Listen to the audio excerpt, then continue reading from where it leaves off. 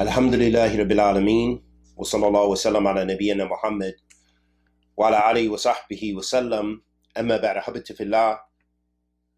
Continuing on in our study of advice to Ahlus Sunnah,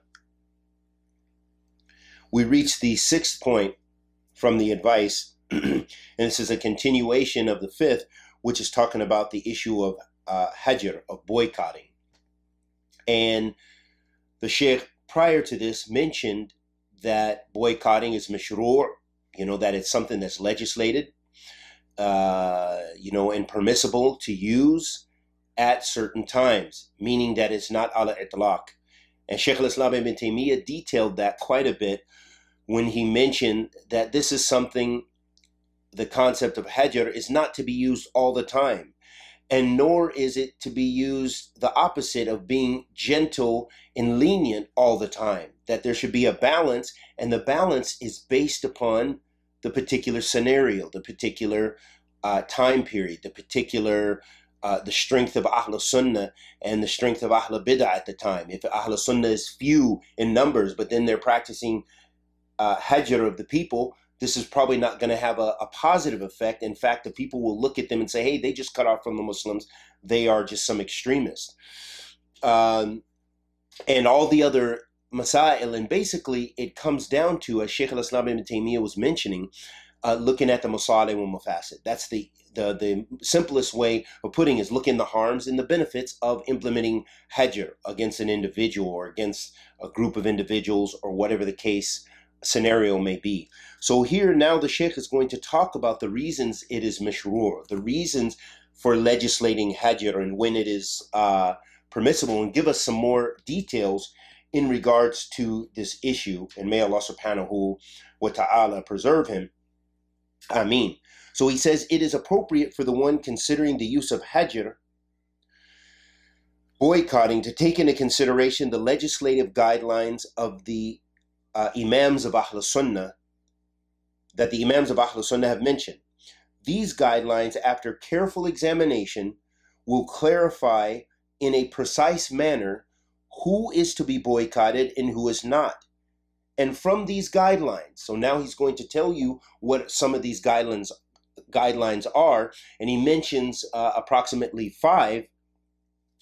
And what this is this is giving you some tools so that way you have a Sharia based, for those people who are even concerned about these issues, and especially for those who are seeking knowledge and so forth, that they should have some dawabit, some criterion for implementing hajr, and criterion to know about the issue. So that way, if you see people implementing it in a false way, you at least will be on ilm and basira. You will be on knowledge and insight into the issue, and either you can command the good and forbid the evil and tell them, hey, this is incorrect, and you can do it based on knowledge, or at least you cannot participate. You can avoid participating in something which is ghayr mashru', something that has no benefit and is not legislated at the time. And so what this does is this gives you the tools. And so first, he says the first guideline pertaining to hajr, meaning the one, and this is pertaining to the hajr, meaning the one who is implementing the boycott. Meaning, for example, if I have a problem with you and I say that, I'm going to cut you off. So this is talking about the one who is cutting off the other person. Okay. It is recommended for him to be firm and effective to the degree that his boycott leads to the reprimand of the one who is in opposition. But if he is weak and ineffective, then he will not achieve the recommended objective of boycotting, even if it is done with the correct intention. However, if the boycott is employed in light of benefiting the hajr himself, in that he fears that sitting or associating with this individual will affect his deen, in this case, he has the right to boycott. So here the Sheikh is talking about, in fact, 2 scenarios in that one scenario. He's talking about the situation of the person who's implementing the boycott, who's boycotting someone else, and that they should do it with correct intention, their niyyah. And as the Prophet ﷺ said, "Innama a'malu binniyat," verily actions are tied to the intentions. and also that the the cutting off someone is done. Also, it could be done for the benefiting the person who is being cut off, who's being boycotted. So as I gave you a scenario, I have a problem with so-and-so and it's a religious based problem. I say, hey, I've been warning you about, this manhaj of Ikhwan Muslimin, and you keep involving yourself in these things, akhi, I'm not going to speak to you anymore, and maybe this person really respects me and we have good ties. So then they are affected by this. So then that's one of the times it would be mishru'. It would be legislated because this person, in this scenario, this is actually affecting and benefiting the one who is being cut off, because now they're boycotted and they feel this, they feel the effects of that, and then they say, hey, you're right, thank you, Jazakallah khairan, not just for boycotting me, but Jazakallah khairan, now I see what you're saying, and you've given me proofs from the book and the Sunnah of the Messenger of Allah sallallahu alaihi wasallam, so I'm going to come back to the adillah, and I'm not going to be with those jama'at. This is just an example.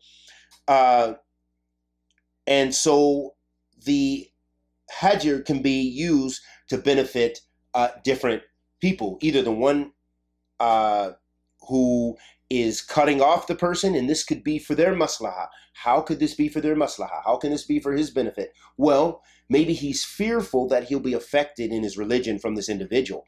So sometimes, and this is why people, they don't understand and they don't like this concept at all, and they throw it out because they feel, hey, this is another Muslim. How can I not give him salams or not be around him and eat and drink? Well, we have a precedence in the Sunnah of the Prophet sallallahu alaihi wasallam, and we see that was a sabila mu'mineen. It was a sabila of the Salaf as-Salih, that when someone was from Ahl Bid'ah, or someone, had maybe major sins and they were doing them openly, or whatever the case may be, for various reasons, this dawabit of hajr was being, this criterion was being implemented, meaning that hajr was being implemented for various reasons. And sometimes it could be to protect your own self. Maybe you're fearful. So as we mentioned, maybe you love someone, your Muslim brother or sister very much. You love to hang out with them. You benefit from them, but they have a particular sin that they do openly. Maybe he's even a talib al-ilm, but he has a girlfriend. This is not unrealistic.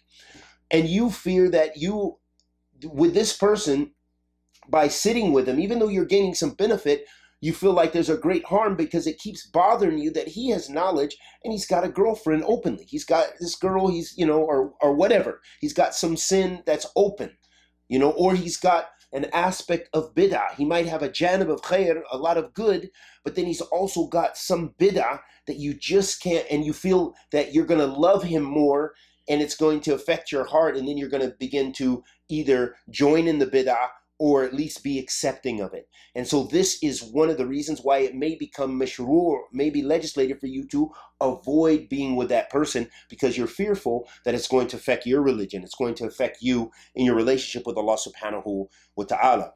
The Shaykh then he says, respectively, boycotting is legislated for the benefit of the one applying it. He has the right to boycott anyone whom he feels accompanying them or associating with them will be detrimental to his religion. It is also legislated for the benefit of the one being boycotted if it will bring about his reformation and rectification. Boycotting is also legislated for the benefit of the ummah, in that they abandon some of those who oppose the Quran, the Sunnah, and the methodology of the pious predecessors, in order to avoid action similar to theirs, and there are textual evidences to substantiate every point mentioned here. So this is very important to know and have an understanding and have the wabit when you are dealing with this mas'ala, because it's a mas'ala deeniyah. You've got to remember that this is an issue of religion. So you need to have ilm and fahm. You need to have some understanding, some knowledge and understanding of when and how to practice this aspect of the religion before you practice it. Because what we find is most of the time people are doing it based on their hawa. They just cut off someone. It could be because they blind follow someone who told them to cut him off. They blind follow, it could even be a scholar who has an issue with this individual, and it could be a knowledge-based issue, or it could be an individual, it could be a personal issue between them. We don't, it depends on the mas'ala, it depends on the issue. But the point is that you, as a practitioner of Islam, and if you are involved in this issue, you want to do it based on the ilm wa basira. And I think we're going to take our time and go through this. So we will stop there, and then the next lesson we'll talk about the second point, because this is it's